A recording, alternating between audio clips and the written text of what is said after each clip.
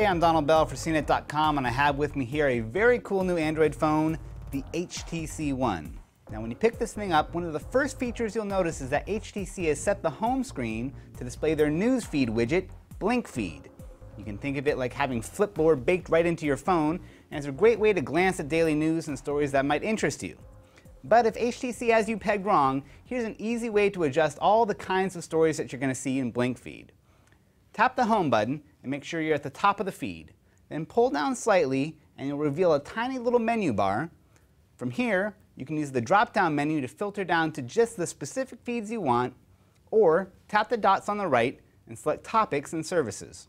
From here, you can check on or off the sites that you want to regularly pop into your news feed, like CNET.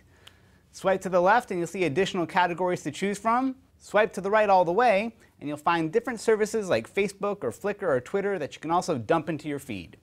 Now, once you're happy, hit the back button and the feed will automatically refresh.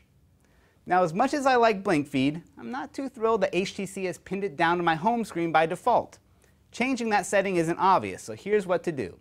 Hit the home button again to make sure you're at the top of the BlinkFeed, and then again pull down and tap that little trio of dots. This time, select Customize Home Screen, and you'll see little versions of your different panels up here at the top. The little home plate icon over here on the left is what calls out the BlinkFeed panel as the home page. To change that, tap and hold the panel you want to designate as your new home page and drag it up to the Set as Home tab up at the top. Now when you press the home button, it will go to your page instead, but you can always swipe back over to the BlinkFeed when you want it. So that's how to customize BlinkFeed for HTC One. For more how-tos like this, head over to howto.cnet.com.